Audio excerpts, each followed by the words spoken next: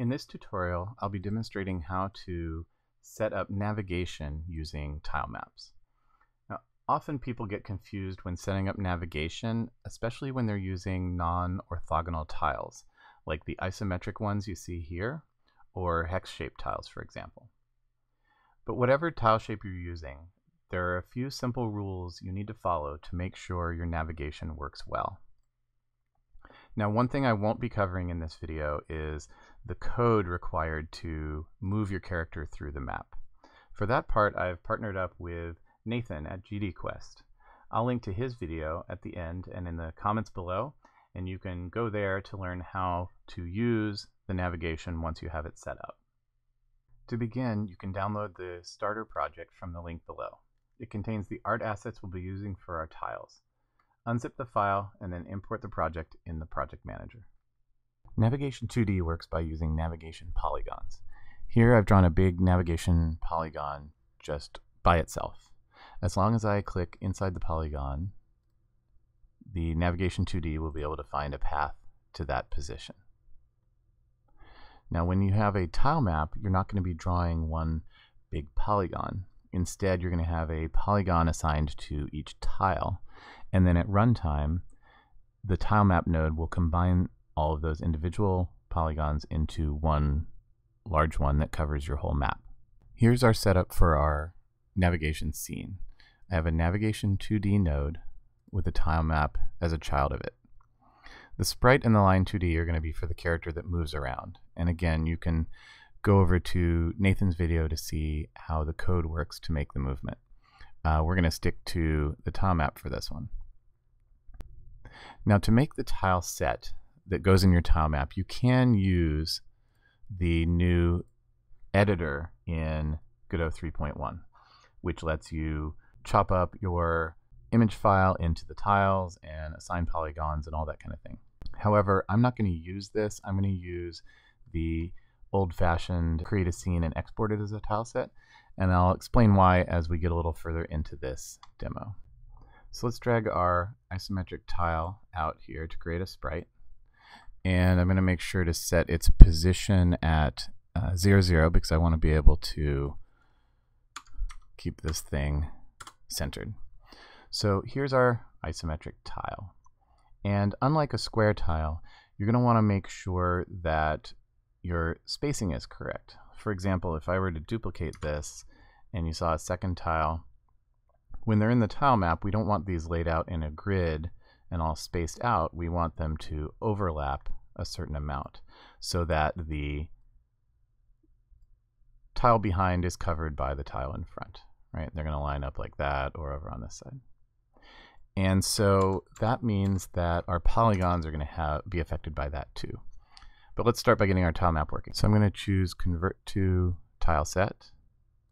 And I'm going to call this isometric tile set .tres. TRES stands for text resource in Godot. So it's a resource file stored in a text format. Hit save. We go over to our isometric example, and we're going to load that into our tile set property of our tile map. I'm just going to hit load here, isometric tiles. So there's my tile. Now obviously I can't just start laying them out because my tile map has to be configured properly. So you click on the cell and expand it, and we're going to need to make a couple changes over here. First, we're going to change the mode to isometric, and then for the cell size, I need the size of this top piece of my tile, this parallelogram up here, which in the case of my tiles here is 120 wide and 70 tall. And now when I put my tiles out here, they line up as I would expect. So here's a quick map I drew out that'll give us a good test to see that our navigation is working, that it finds a path around, and for example, these little islands here in the middle should be unreachable because there's no path to them. So now we need to create our navigation polygons on our tile. And this is really the reason for this entire tutorial, is I very often encounter users on the QA forums or on the Discord who are trying to do navigation in tile maps, especially in non-square tile maps, and can't figure out why their navigation doesn't work. And it's because you have to create the polygons in a specific way to make sure that they are processed correctly. So let's go over to our tile here. So this is where we want to make our navigation polygon that covers the top of the tile. So it's going to need to be 120 wide and 70 tall. And so over here on my tile, I'm going to add a navigation polygon instance. And I'm going to just click on the screen, and it's going to ask me if I want to create a new polygon for this, and I do. And I'm not going to worry about the points at the moment. I'm just going to draw 4 of them. So there's a navigation polygon. And I need these to be aligned exactly. And since we've turned on grid snapping, which I've set to 1 pixel, then each one of these points I'm going to make sure that they are at whole number pixels as I move them around. And that's going to be really important. And the other thing is I need to get these aligned exactly.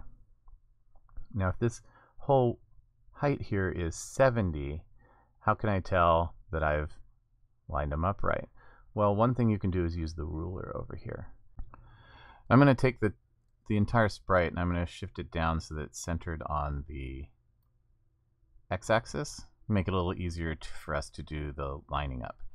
Now we want to use the ruler, so one thing you can do is you can zoom in really far and you can pull these things up and put them at exactly 35, right? So that's half of, if you can see over here, here's 34 and 36. You can even move over like this, put it right next to the ruler if you're concerned about getting it lined up just right.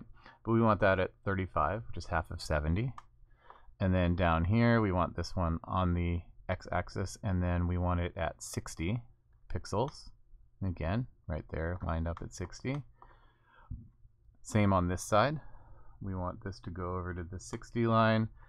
And finally, oops, clicked away from the polygon, we want this last one to be down at minus 35, which if we zoom over here, you can see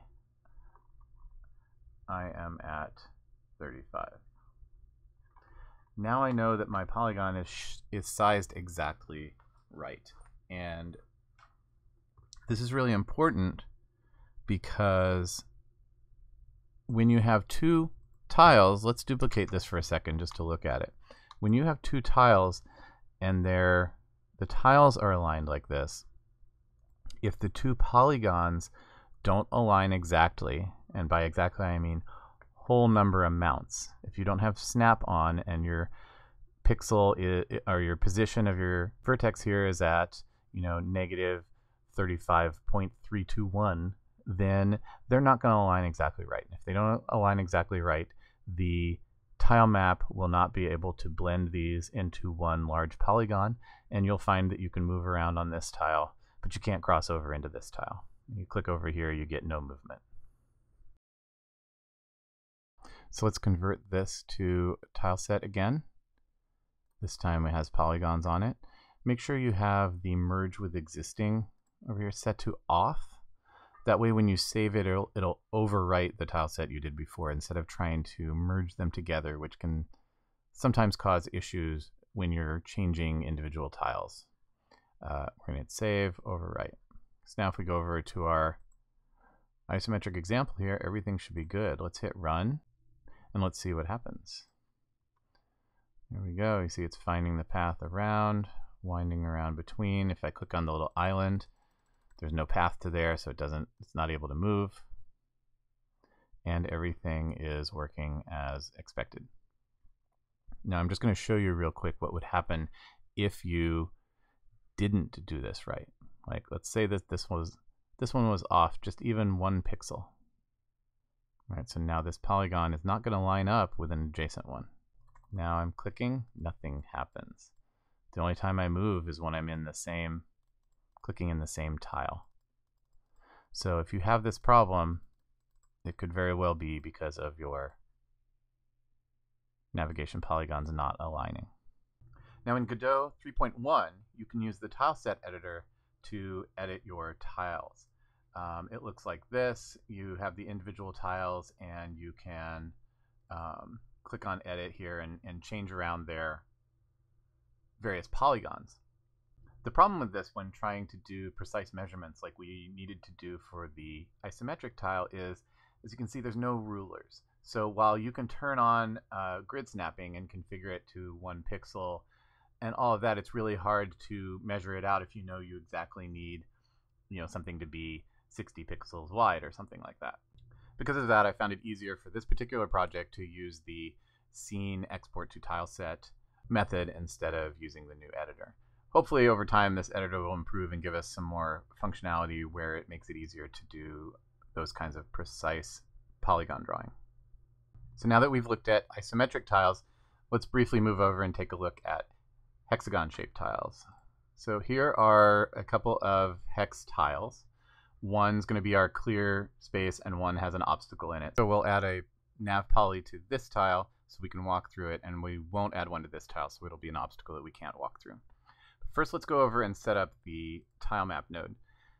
So here we have the same exact scene setup as we did for the isometric demo.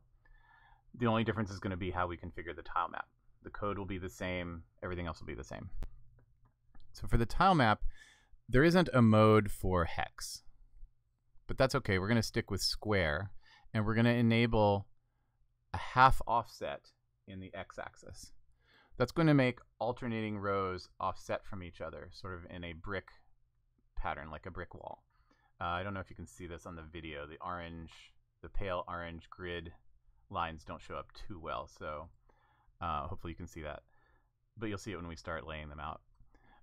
And then we'll go ahead and load the hex tiles just so we can see what they look like. So obviously this isn't the right layout, right? So we need to set the size.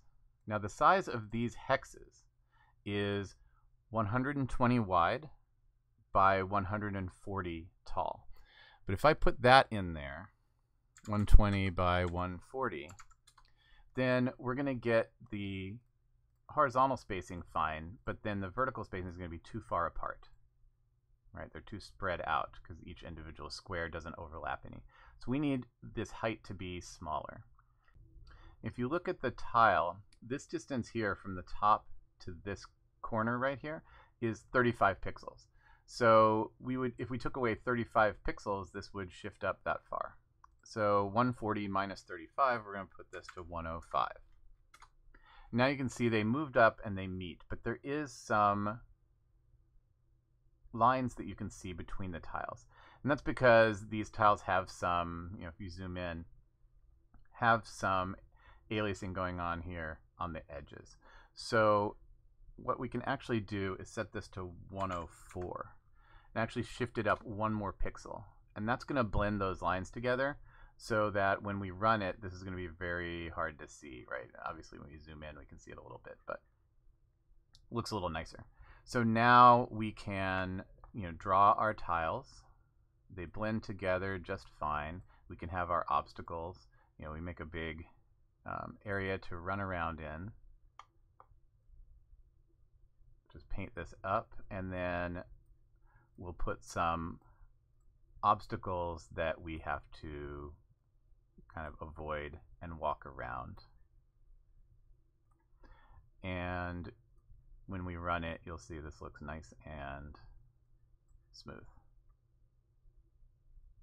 So now we just need to make those navigation polygons. And so this is going to be the same situation as with the isometric tile, which is that we need these points to be aligned with the corners. So we started with this one right here being at 0 in the y-axis, and these over here are at 35, just like we counted before. So this line comes down to 35.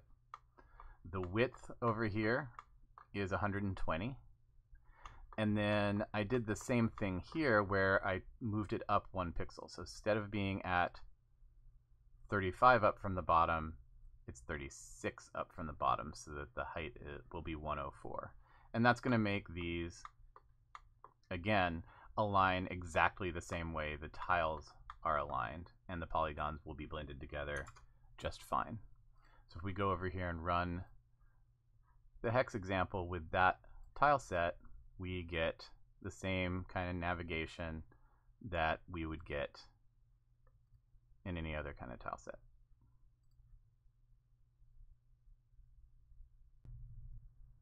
So hopefully this helps you out when you're making your own navigation on your tile sets and prevents you from having any of those frustrating issues of not being able to figure out why things won't move. And as for the code for calculating the path through the navigation tile set, I will direct you over to Nathan's video at GD Quest, and you can see how that's done as well. Thanks for watching, and I'll see you in future videos.